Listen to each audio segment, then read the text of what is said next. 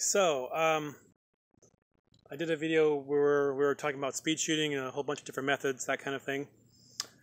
Well, it's lots of fun and I love it and I totally support that video, and I've also learned something as well. There's this, we're talking about kind of speed shooting, this Lars Anderson sort of awareness that's happened. I've been making my own arrows for fun. I haven't fletched these ones yet, but they're lots of fun.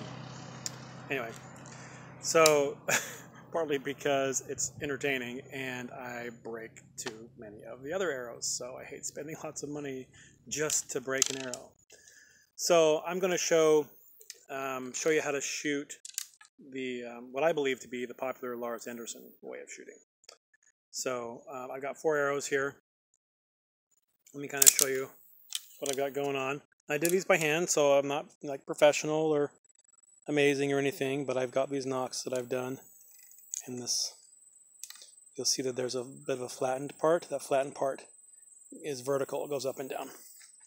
So these nocks are not consistent, they're all a little bit different, but they all fit and work.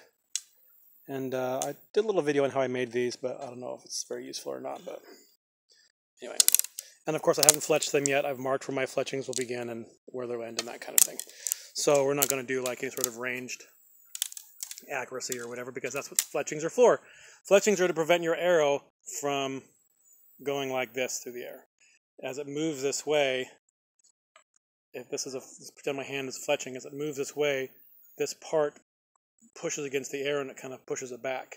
So it stabilizes airflow, because things don't like to fly against the air like this. They like to fly smooth, right? So as long as your fletchings are aligned a certain way and straight, then you'll have a little bit of wag, but it'll stay on target for the most part. But, oh, one of these arrows that's funny, I've shot where it's kind of gone down and skimmed a bit off. That's all right, whatever, doesn't matter. So, we're going to shoot some. Let me show you how to hold these. It's a very, very easy way of doing this. See in my hand, I'm holding them. So it's the same way as if you're going to hold one arrow. Okay, that's how it works. I'm just going to hold one arrow in my hand, like I'm holding a pencil. And I'm going to hold another one. And I'm keeping about the length of my pinky. That makes sense? So if I want to put a couple on, that's what I'm doing. Okay? So I'm just holding them in my hand like this. I'm not having them down like this. We've talked about other methods. But this is good because if you want to draw a whole bunch of arrows out, you just go in with your palm, grab them, and then as you push your thumb against your hand, it kind of fans them out. So that's what we're going to do. That's how we're going to hold a whole bunch of arrows at once. Okay? So what I'm going to do to load these in is I'm going to use my thumb. I'm going to see how my thumb's on top. And my thumb is going to rest on the flat part of the notch. Now all modern arrows have this too. Okay, so my thumb is resting up on top. So I know that my nock is going to be up and down as it should be, because the flat where my thumb is also up and down. So that's what I get used to feeling. I get used to feeling with my thumb the flat. And I can use my thumb to kind of twist these things so that they're up and down. Okay? So that's what I've got going on. So if you want to grab, like if I've got these in a quiver, let's just pretend I got a quiver. Alright. You just dive in with your palm, grab a bunch, pull them out like so. Okay, so maybe practice grabbing that and keeping them up and making them stay in line. And I use my pinky down here to make sure they're all kind of the same length. Okay, but it happens really quick, it's really easy. I've got them here lined up on my bow and I'm shooting like the other methods that I talked about. I can easily just reach in here, grab the ends, pull them off, and I'm good. Okay? I'm holding 4 right now. Alright, does that make sense? So I'm going to use my thumb again to make sure that my thumb is pushing downwards, which means it's on top, and I'm going to hold it like this. So as I shoot, I'm just going to load up on this side here. Now there's a trick that I'm going to do. I'm not trying to stick the arrow out. I'm not trying to stick the knock out so that it's sticking out somewhere. Because if it sticks out, like if I'm holding it like this, or I'm holding some, I have to go find it now. And while it's floating up here in the air, there's 365 degrees of searching I have to do to find this end. But I know where my arm is, and I know where my hand is, right? So if I can get the string to move down my arm like this, let's just pretend it go like this, and it can find this knock, then it can lock in. Does that make sense? That's what I'm doing. I'm using my hand as the guide to find the knock.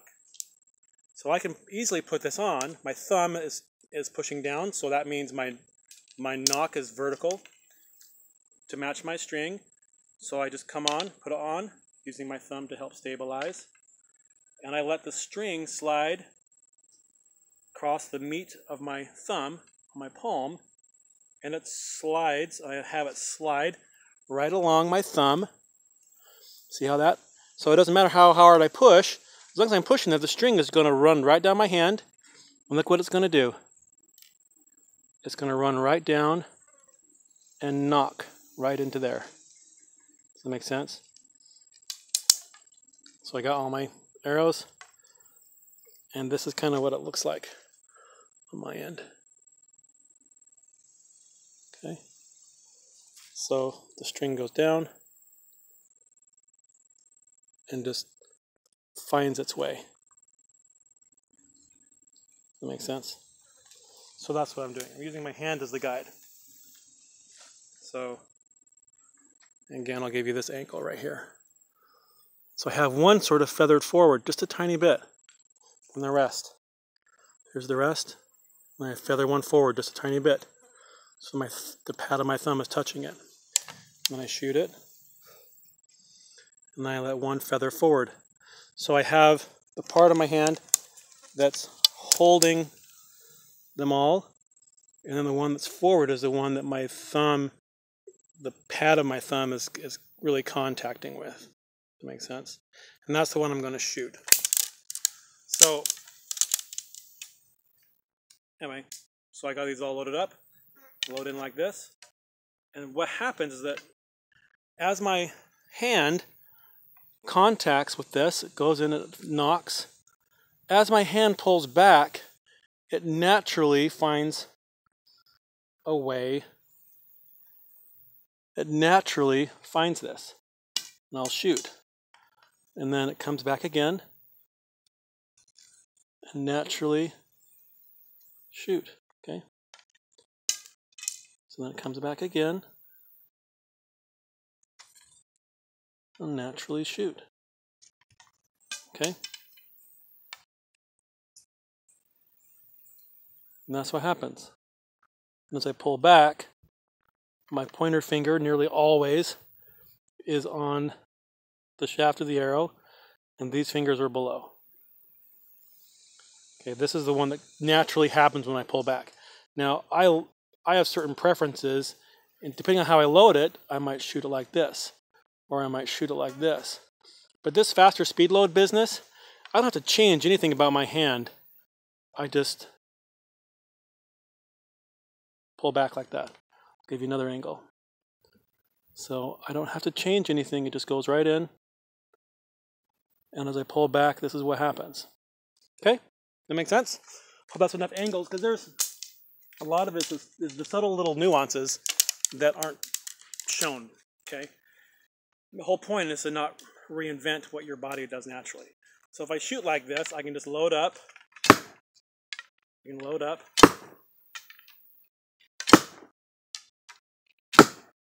Okay, there was a little bit of knock finding because I wasn't pressing. And I know I'm not pulling back all the way, that kind of thing, but that's the deal, okay? So I come up, I load it on.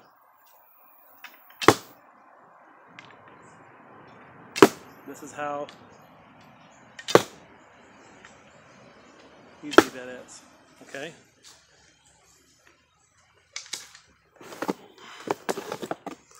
So when you start off with two. One is in your holding part of your hand. One is in the thumb loading part. Okay.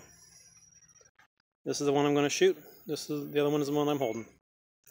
Okay. So I can load it up and just naturally pull it up. Okay.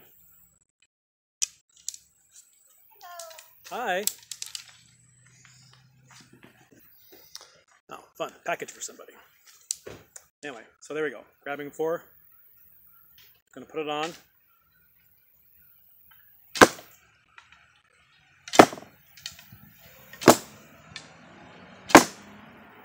Okay, and that's not really pushing things. Okay, so that's how it's done. So you can hold 4 in one hand, grab things like you just normally would. The other methods you can put between your hands, your fingers like this. This is really good for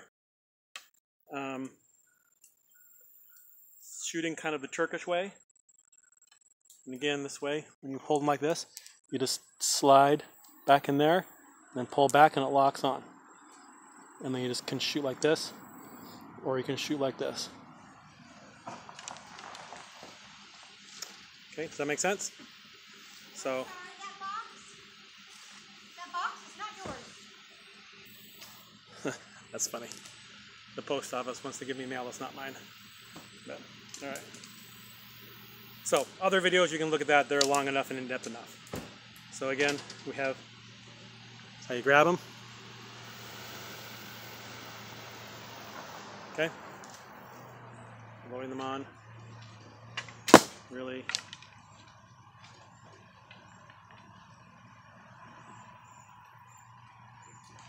Got these people over here. I don't want to be shooting my bow. Okay, there we go. Boy, everybody shows up when you shoot a video, right? So that's what we're doing. My thumb is pushing down. Really simple.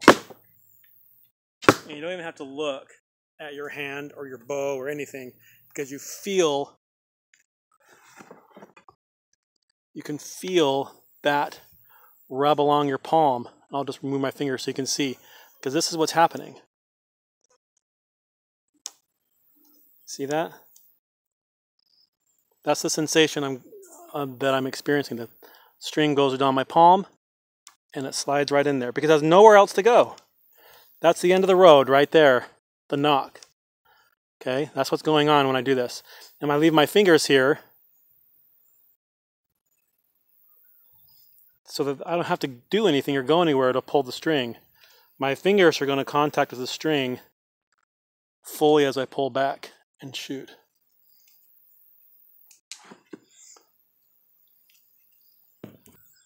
I'll do one more shot on this side.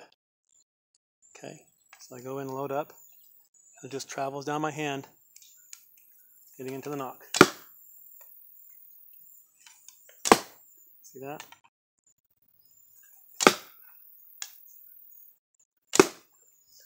That's it. Simple and straightforward. It gets complicated and hard because we make it complicated and hard. But in reality, that's really super easy and fast. So, I have a theory on aiming, which I also want to discover. Maybe I should read a book about that, the Saracen archery bit. But I have a theory on aiming. I've been aiming using my eyes and like using a certain set point to get some consistency down here.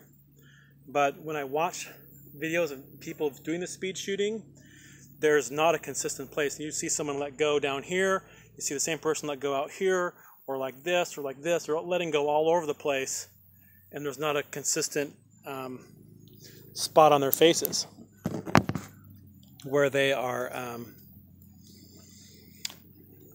where they're anchoring their shot. So, tells me that there's something more fast and more efficient than consistent face anchoring to get a really accurate shot. So that's the next thing I'm trying to figure out. So anyway, happy archery shooting stuff. Have fun.